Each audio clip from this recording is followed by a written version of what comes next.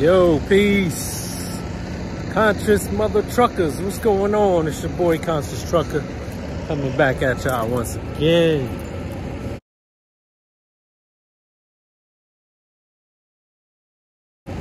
Yeah, so I'm just getting live unloaded.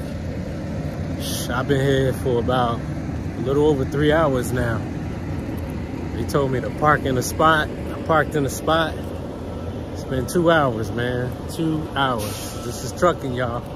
This is trucking. Sometimes you think you're gonna get there, they're gonna jump right on that live load or a live unload, and then you out of here. Nah, heck no. Yeah, so I just pretty much, it's a nice day. You see how beautiful it is, right? Yeah. So right now I'm just pretty much I went for a little walk, went to the bathroom. You know, got out that truck, man. You sit in that truck all day for hours and hours and hours. You don't get out and stretch. You know what I mean? Especially a nice day. It's like about 60 degrees right now. You know, I got a little fleece on. That's about it.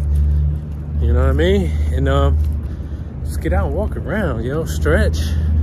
Go to the bathroom. You know, eat if you want. Do whatever it is you got to do. But you know, on a live load or a live unload, those are the things you could do.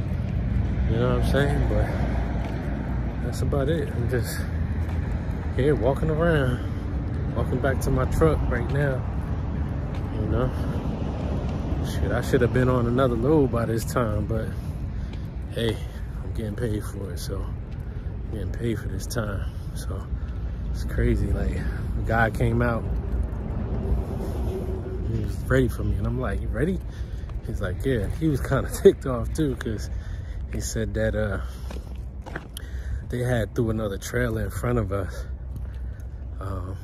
that needed to be loaded or unloaded or whatever, and they didn't tell him. So that's where we at right now. So about to sit here and wait. Hopefully they don't take too long unloading this, but that's what it is. It's the trucking life, you know what I mean? Stuff you gotta deal with.